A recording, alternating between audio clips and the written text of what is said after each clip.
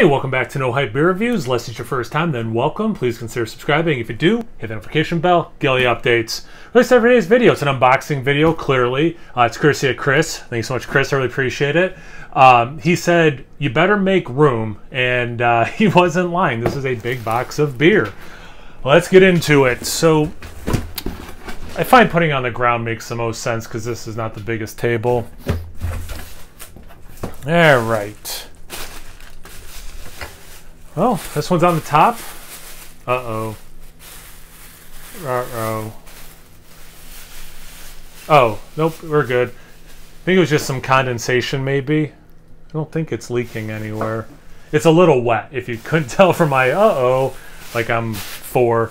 Yeah, I think this was just from condensation. So, anyway, this is from Hightower. And it's Bedtime Story Chapter 8. And it's green waxed and 14% ABV barrel-aged Imperial Stout. I can't quite reach it, but one of their beers is a contender for top 5, top 10 best beers I've had this year. And that one was also barrel-aged and a stout from these guys. So yeah, super stoked to try this one.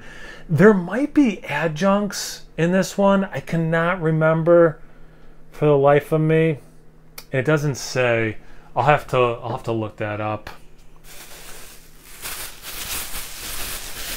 Yeah, okay, so I think the same thing's happening here. Must have just been in the fridge, and then there's just some condensation trapped in the plastic.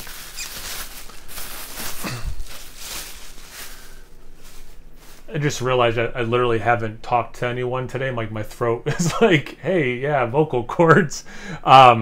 Okay, I do remember him talking to me about this beer, and it sounded awesome.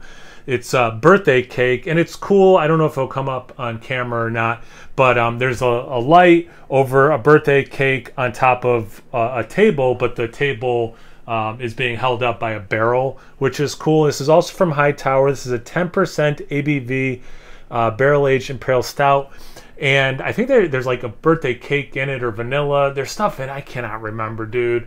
But yeah, I just I've had a decent number of beers from Hightower. I think they're really good. Their barrel-aged beers, I think, are even better. So yeah, super stoked. Wow, there's got to be a dozen cans, maybe. Jeez, dude, a lot of beer. Hightower, so same brewery.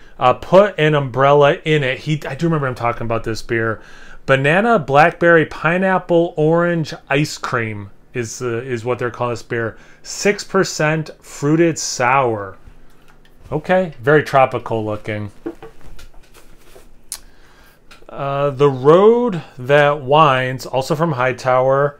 This is a sour IPA, 6% ABV. I haven't had a sour IPA in a while. When was the last time I had a sour IPA? Because I'm sweating. Wasn't quite camera ready. Too sweaty. Brew Gentleman, who's making phenomenal things. This is Heptagram, a 7th anniversary double IPA. 8.1% ABV. And yeah, I don't think they put what hops they use.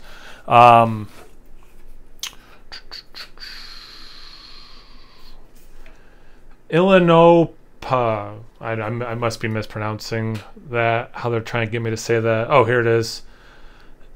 Illinois, maybe it is, maybe I'm pronouncing it like Illinois, Pennsylvania is my guess. I think a mashup of those two words.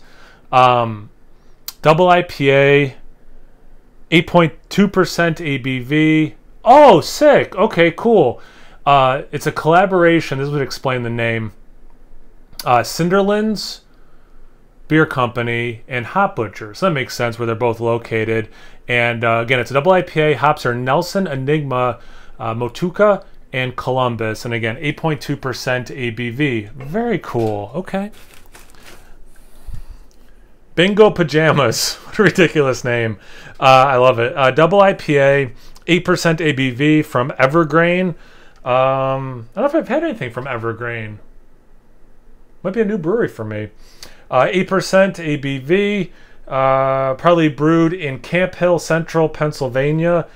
This double IPA pours a hazy blonde with a slightly dry, adequately bitter taste. Amarillo, and Nelson hops bring hints of mango, tangerine, and ripe kiwi. 8%. I'm like running out of room, dude.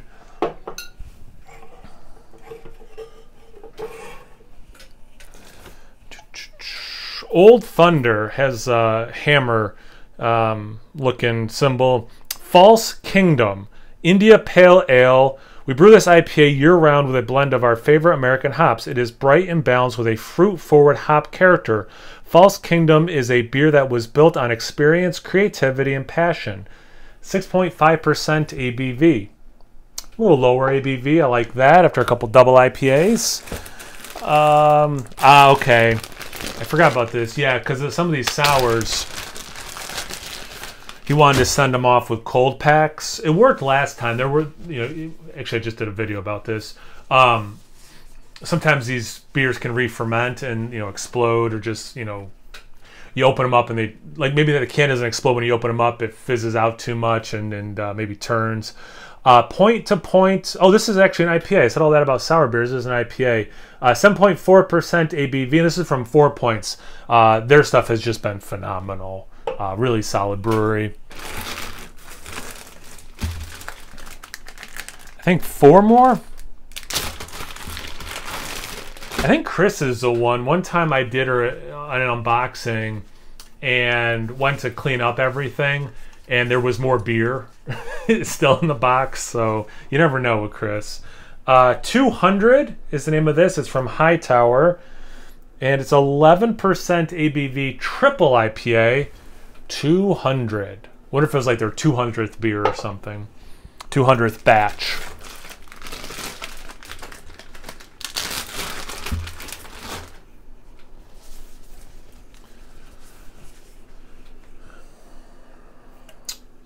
Abstract Life 18. I think this is Hightower. Yeah, Hightower triple IPA, 11% ABV.